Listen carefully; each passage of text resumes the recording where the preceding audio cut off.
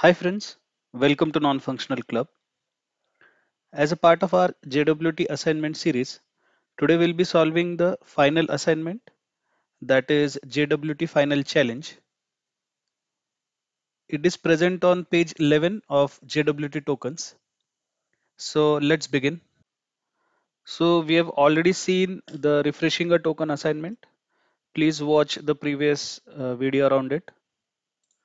We'll move on to the final challenge. Here what we have to do, so we can see two accounts, one is of Tom and one is of Jerry. So Jerry wants to remove Tom's account from Twitter, but his token can only delete his account. Can you try to help him delete Tom's account?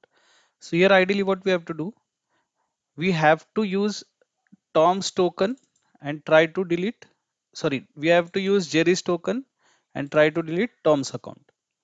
So first of all, let's see, currently the login is present from Jerry, obviously, and we have to try and delete the Tom's account. So let's try to intercept this particular request and try to see what happens if we click on delete option here. So I'll go to Burpsuite, I'll turn on the intercept. I'll just forward the initial requests and here we'll click on delete option. Now we'll forward this. Yeah.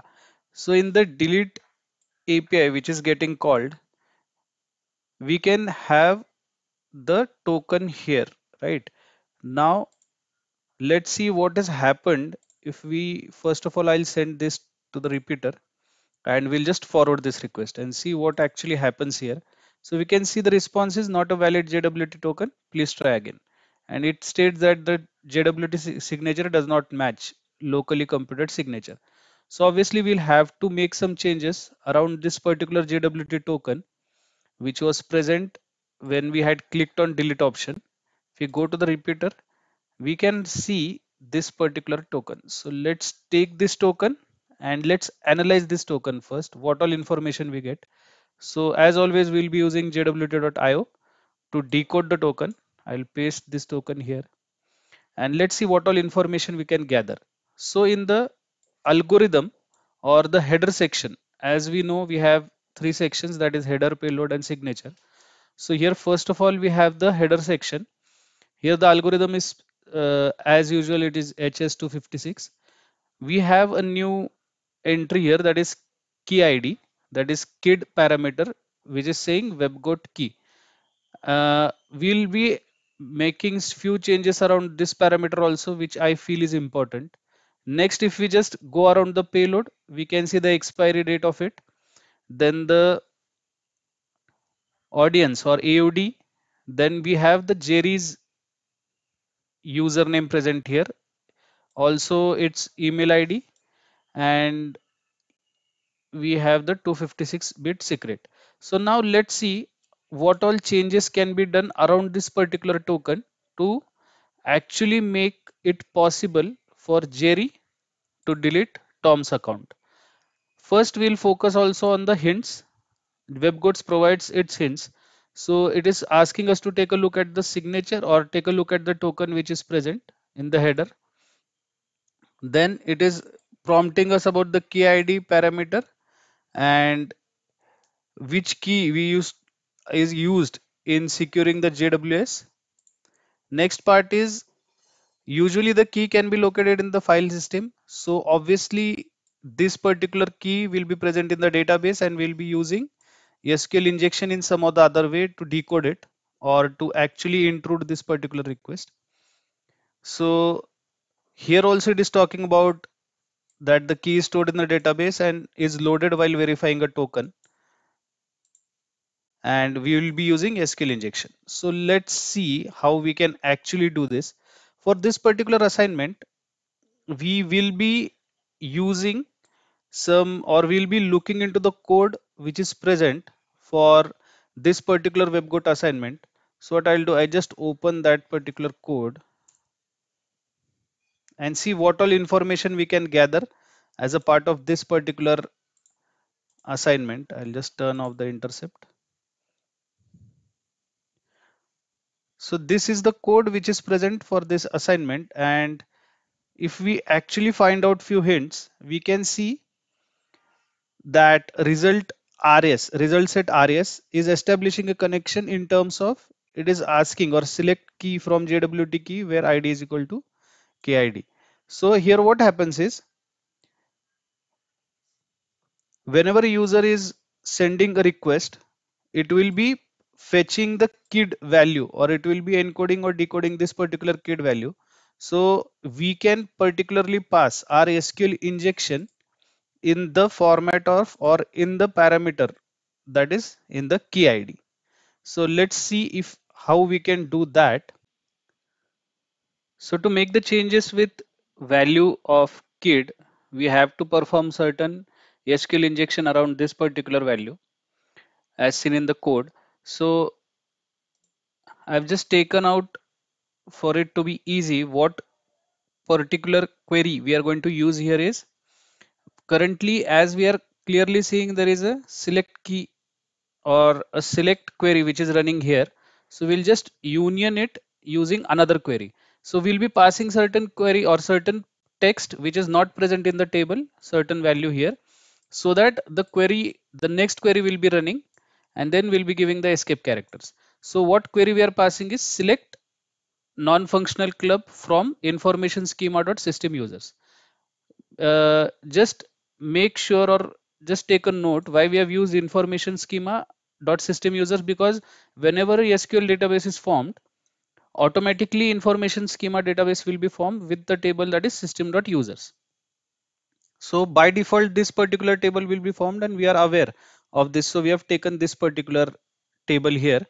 And let's see if we can intrude or we can use this particular values. We'll go to jwt.io and in the kid or in the key ID we'll be passing this. Now as we have passed non-functional club parameter here, we'll be passing the same as a part of key, as this is the signature or the algorithm which is passed here. Next part which we will need to do is we'll need to change the expiry date here. So let's take the expiry date of next day, that is 25. I've created the date here, I have created the timestamp and we'll paste it here. Now again important changes are as we have to represent this particular JWT token as Tom, we'll just make changes in the sub username and email section. So everywhere we'll just be placing Tom to be sure about it, and we'll take this particular token and let's see what response we get if we pass it with the delete API. I'll send it. Again, if you see, we are failing with the attempt and it is saying that the JWT token signature exception, signature does not match. So let's see, signature does not match with the locally computed signature. Now again, if we go to the code section, as we have seen the GitHub code, here we can see whenever a particular query is sent here, the return value or first of all, the value which is passed as the JWT key or the key ID is being decoded before passing. So what we did was we did not decode this value, we just passed the encoded. So what we have to do, this particular value is passed or decoded with base 64.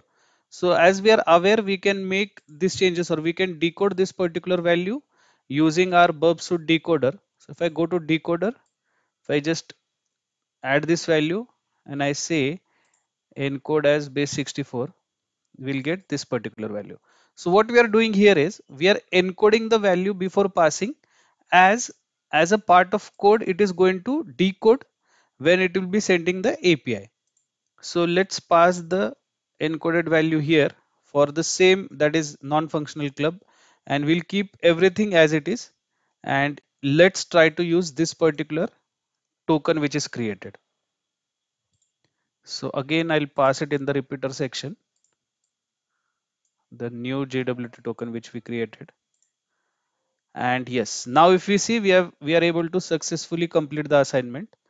And if you see here, I'll just go to the Burpsuite browser itself, and what we'll do, we'll again try to intercept and pass this value so that we can see that the particular assignment is successful. We'll turn on the intercept and we'll call out delete so that the page will be loaded here, and in the delete section we'll just pass the token which we had created. Let's forward this and just let's move to the page where we have seen, and yes, we can see congratulations, you have successfully completed the assignment. So this is a bit tricky assignment and we have taken the use of code here so as to complete the assignment, but through hints also we can know that we have to manipulate the key ID for this particular request which is passing. So stay tuned for the next assignments. So this was all about the JWT final challenge assignment. Stay tuned for next JWT assignments. Don't forget to subscribe non-functional club channel. Hope this session was useful. Thank you.